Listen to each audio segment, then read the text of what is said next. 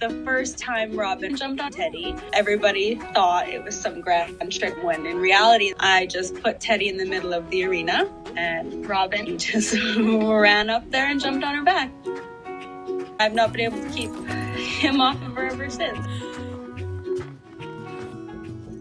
Robin and Teddy first met the very same night that I brought Robin home. He met Teddy before he met anybody else.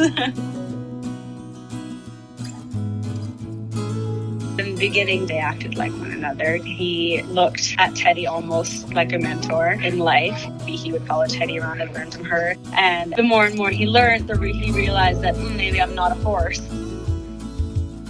To Teddy, Robin's just like her little sidekick. And to Robin, Teddy is his whole world. So he just has this special bond with her. They have just been thick as thieves.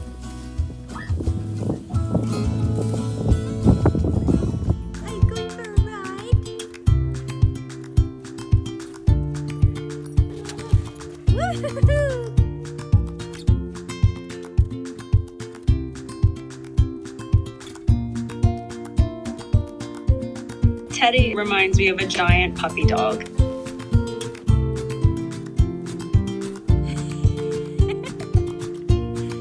She's always got an eye out for him and is always there. She's like this staple in his life. When I ride Teddy, at the end, when I'm done, it's his turn. That's like his reward. I think when he's up there after the workout, it's really warm.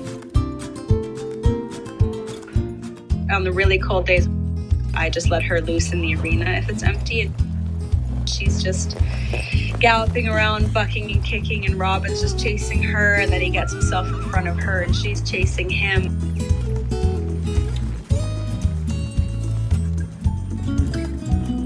I remember the first time I took Robin on a trail ride. With Truly, my senior dog, I always had to stop and wait for her to come. And the first time I took Robin for a gallop, I stopped and turned around to wait because it's been 11 years of waiting, and he was like right there beside me.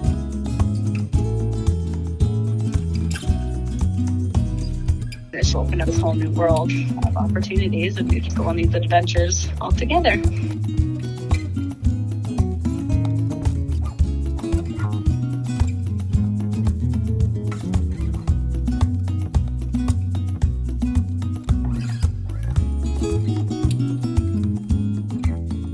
Like, comment, and subscribe.